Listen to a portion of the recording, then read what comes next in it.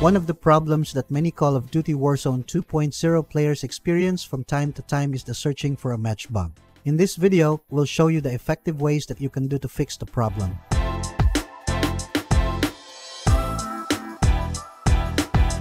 By the way, please like and share our videos to help those who might have the same issues so that we can help them too. Once you're done, then let's begin.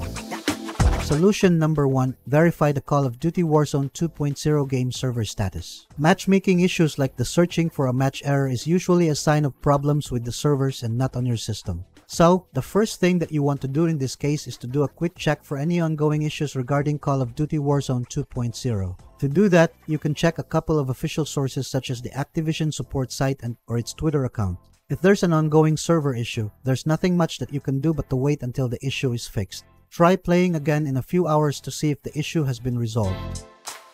Solution number 2. Enable crossplay. Long queue wait time can sometimes be experienced in games such as Warzone 2.0 due to high traffic.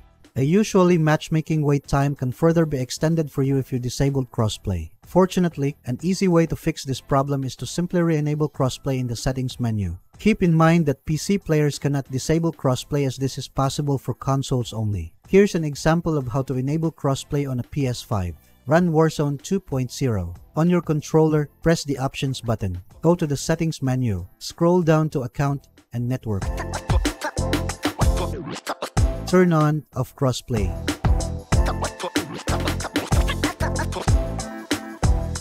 Solution number 3. Restart Call of Duty Warzone 2.0 game. Some game glitches can be fixed by doing another simple trick, restart. If you haven't tried it yet, make sure to restart the game now and see if that will allow you to join a match afterwards. If you continue to experience a connection problem to the servers, try waiting for a few minutes before going online once more. Alternatively, you can refresh the system in one go by rebooting your PC or console. Solution number 4. Run a speed test. If Warzone 2.0 is still stuck in the same issue, or if there's no progress at all at this point, you want to check your internet connection. Run a quick speed test and see if your download and upload speeds are okay. You should be able to play fine with this game with a minimum of 5 Mbps.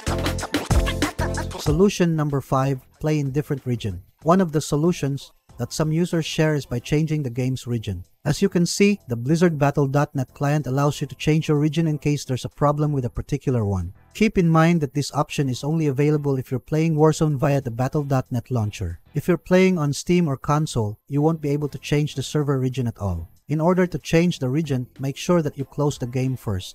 Once you've done that, open Battle.net client and click on the globe icon next to the name of the game. There should be 3 regions to choose from, so be sure to use the one that you're not currently using. For example, if you've been playing in the Americas region, try switching to Europe or Asia to see if that will help.